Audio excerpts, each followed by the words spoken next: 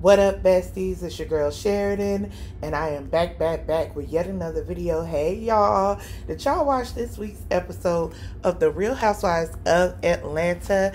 If so, let's get into it. We literally start where we left off. Before we get into this episode, I feel like some of you guys are critiquing The Real Housewives of Atlanta very harshly and unfairly. I don't think this season is a bust. I don't think it's boring. I don't think it's like lame.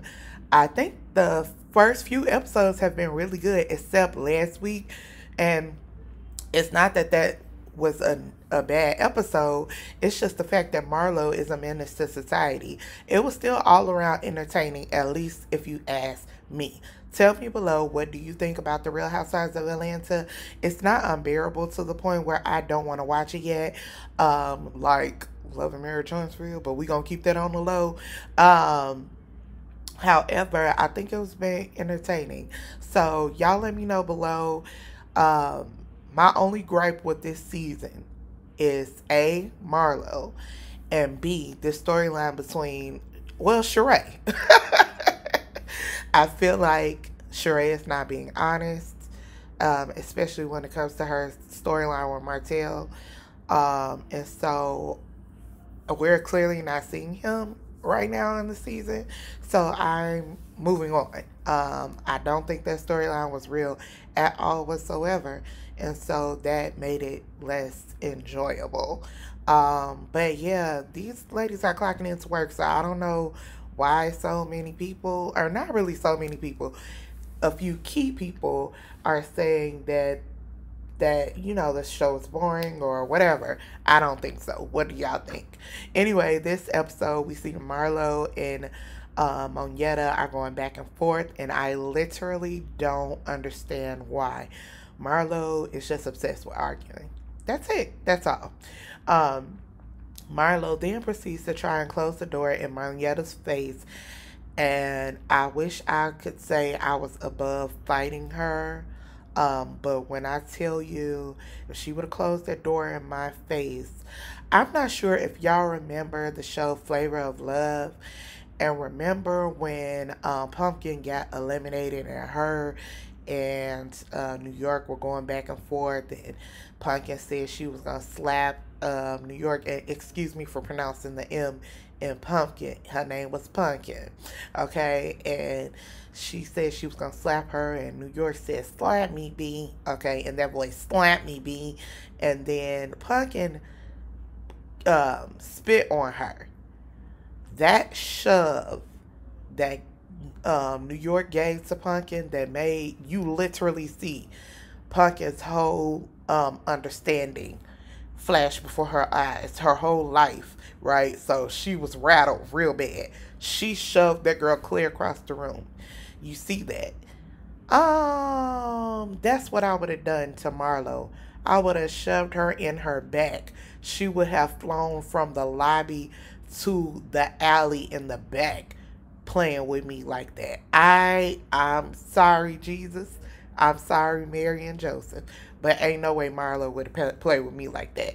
Anyway, Courtney, now while Marlo the other week was saying that Monyetta is Kenya's emotional support human, Courtney is her emotional support dog, and can't nobody tell me any different.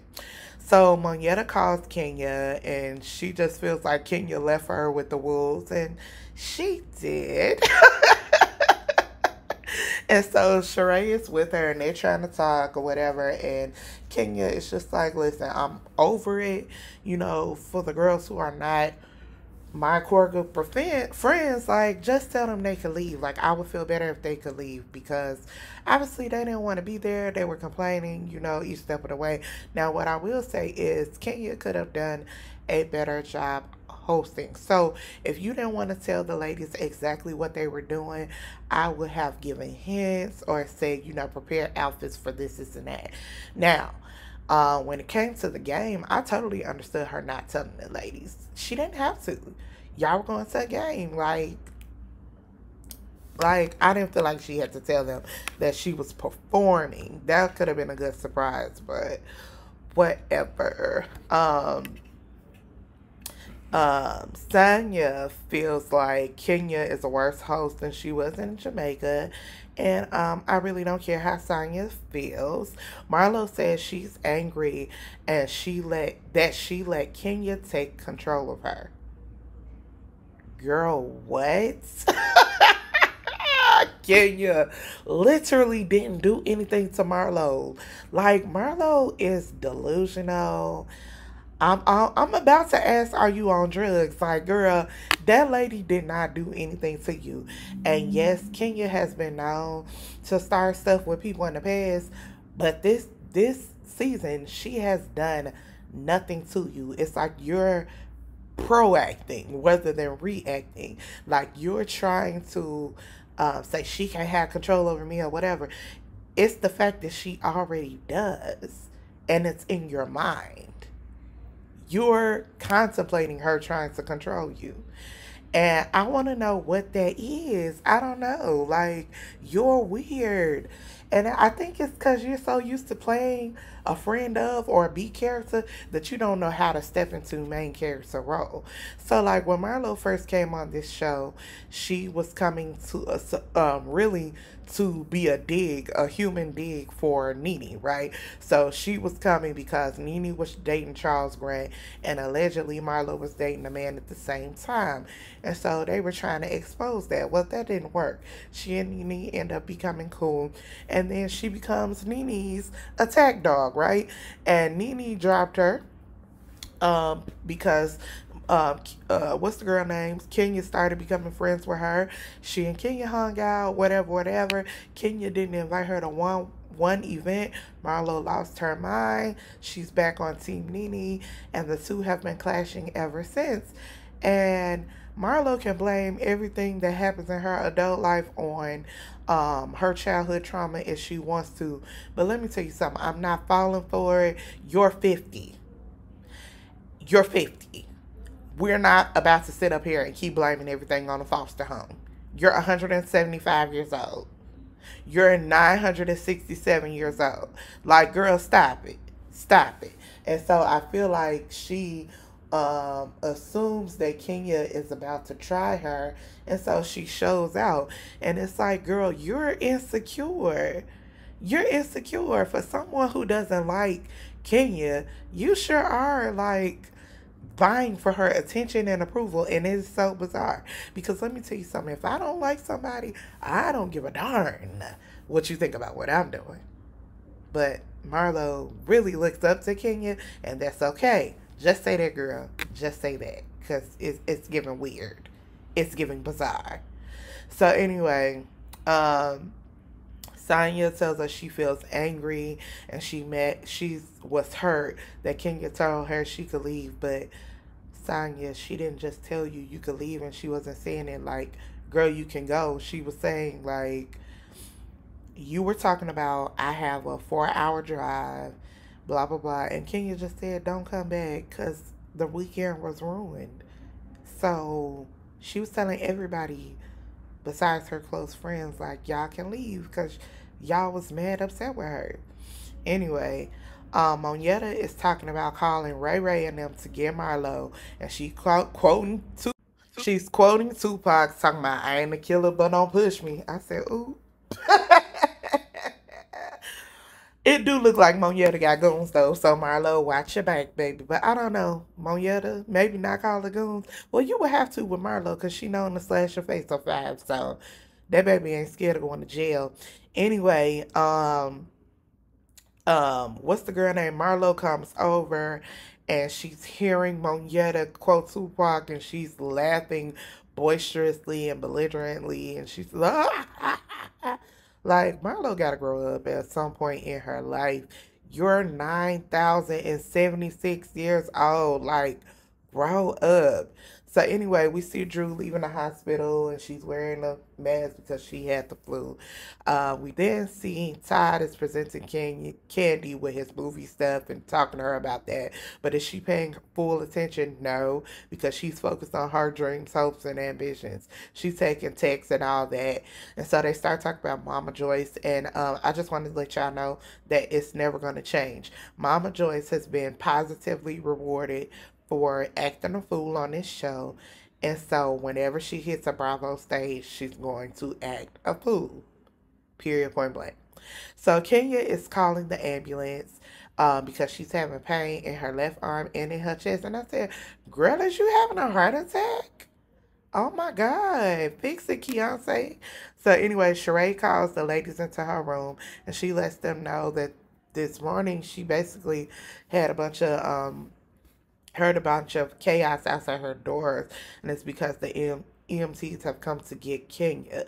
And so the ladies are so concerned now, and they FaceTime Kenya. And Marlo is trying to check on her. Kenya lets us know that she has had 102 fever and some chest pain.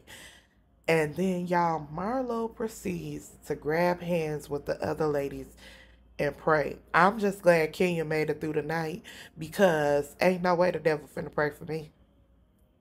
No way. Ain't no way.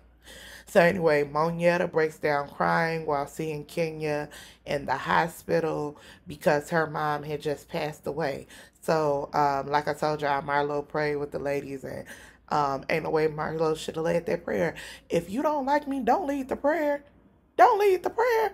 Sheree or Monietta should have said, you know what, I'll pray. Because, girl, what? Anyway, Sheree buys Uber Eats for the ladies because the kitchen at the Hilton Garden Inn or whatever they staying is closed. I feel like it's more of a Hampton Inn. But anyway, Marla says that she tried to send Kenya's flowers, but they discharged her quick, fast, and in a hurry. And I just felt like even that was a dig. So whatever. And mind you, that was right after Sheree has said that Kenya's assistant said that they kept her, for testing. So, child, whatever. Anyway, Monietta shows the ladies the halftime show she choreographed, and they all agreed to be cordial. And we know that's not even going to last till the next episode. Courtney asks Sheree about Drew, and Sheree claims that Drew lied about getting She by Sheree confiscated after the reunion. And I just have a question for you, besties. Do y'all care? Because I don't. Anyway, Sanya says that her feelings were hurt, that Kenya said she could go home, blah, blah, blah, and that she thinks that Kenya is upset that she's friends with Marlo. Girl, no one cares. Like, I think you being that tight with Marlo and always trying to defend her says something about you being more like a follower than she should be upset about that. That's what I think. I think Kenya knows that you are a follower. And that's what you give. That's what you've been given. So anyway, Sheree brings a care package to Moore Manor, and Kenya ended up with the flu. So the flu is just going around in Atlanta. And honestly, the flu is dangerous. Like, you could literally die from having the flu. So I'm glad that Keontae is doing better. They talk about the fact that Marlo wants Kenya's approval. And I said, oh, y'all know that? That's good to know that y'all have clocked it. But Sheree, you're fake. Sheree is so fake. So they were talking about the fact that Marlo had banged on Kenya's door and kicked it or whatever. Sheree never bring up the fact that she was knocking on the door too and being weird, knowing Brooklyn was in there. Like, Sheree is so fake. All this stuff you talking about, it's like she looks for your approval. Well, girl, you was searching for Nini's? Oh, okay. Anyway, Sheree and Kenya talk about fibroids, and we find out that Kenya has had 3 or 4 surgeries for fibroids herself. So Kenya dealt with it. Cynthia dealt with it. Now, Sheree, let's talk about Black women and fibroids. Like, I know that the statistics are staggering, but what exactly is going on and what is causing us to have fibroids? Or I say them because I'm not speaking that over my life in the name of the Lord. Like, what is going on? Sheree then plays a joke and says she was expecting, and it was a cute little moment. Brooklyn came in from karate class and hugs and loves on her mommy. And Brooklyn looks like Kenya's grandmother Doris and her father. It's so cute. And so she's showing us her karate moves, and I thought that was real nice. Candy meets up with Mama Joyce in her Donna Summers wig, and they talk about Bravo time. Mama Joyce says that every time Child, they ask her about Todd or the kind of man she wants for her daughter. She gonna tell the truth. My issue with you, Mama Joyce, is your truth is not corroborating with the truth anymore. At this point, Todd and Candy have been married almost 10 years. If he's a user, if he's there for the clout, that would have ran out by now, honey. You can only keep up a facade for so long. If he is a cloud chaser, he's the world's dumbest cloud chaser. He ain't even kill her from the insurance money or nothing. Like, like no. Good night, Mama Joyce. So anyway, she says that every time she comes over, Todd is asleep. Girl, that man is awake and working. He's wide awake and avoiding you. She said that Todd was humble when they first met, and now he's like George Jefferson. Girl, what?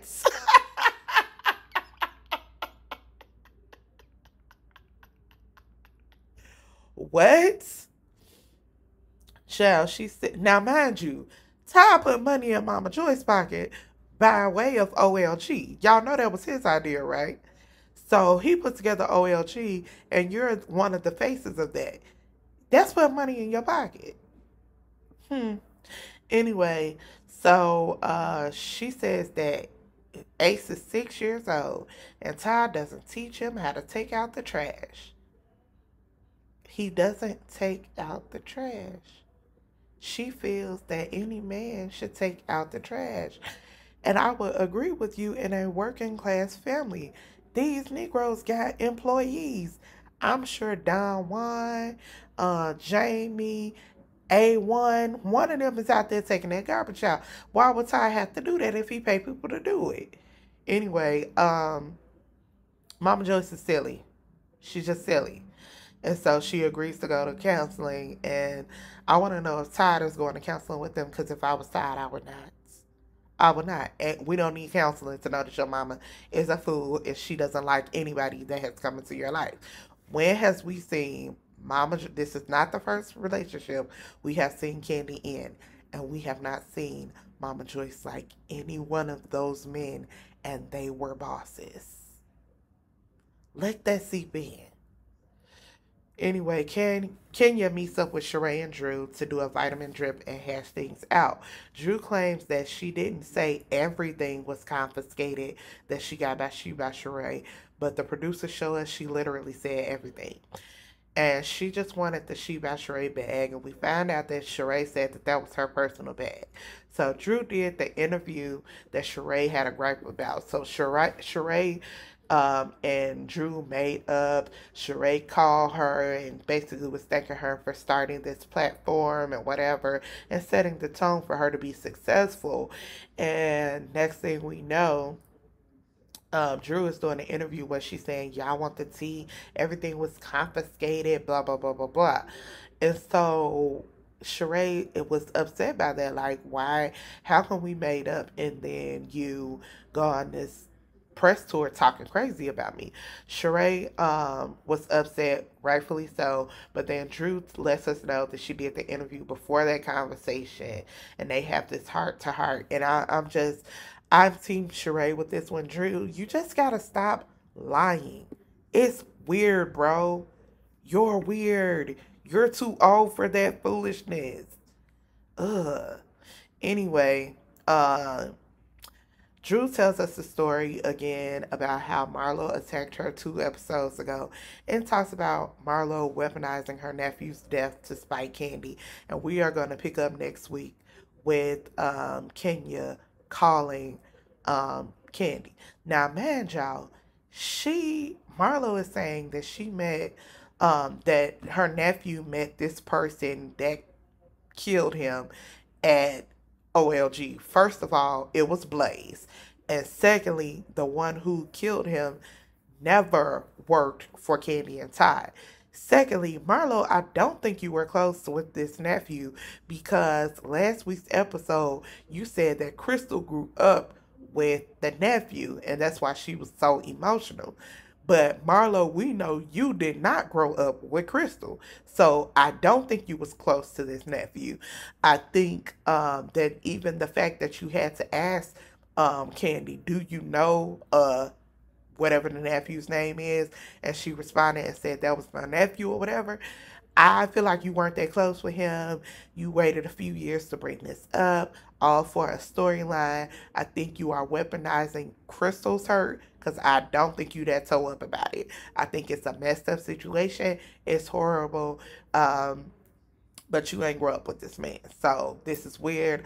Also, the chef coat he had on from the obituary, Don Juan tells us that that's not even OLG or Blade's background. So that's inaccurate information. So Marlo, before you start weaponizing trauma, sweetheart, at least, I mean, the least you could have done was gotten the facts right. So anyway, thank y'all so much for listening and watching my video. If you could, please thumbs up the video, comment down below, subscribe to the channel, and we'll get back into more details later. Life with Sheridan here, signing off. Bye.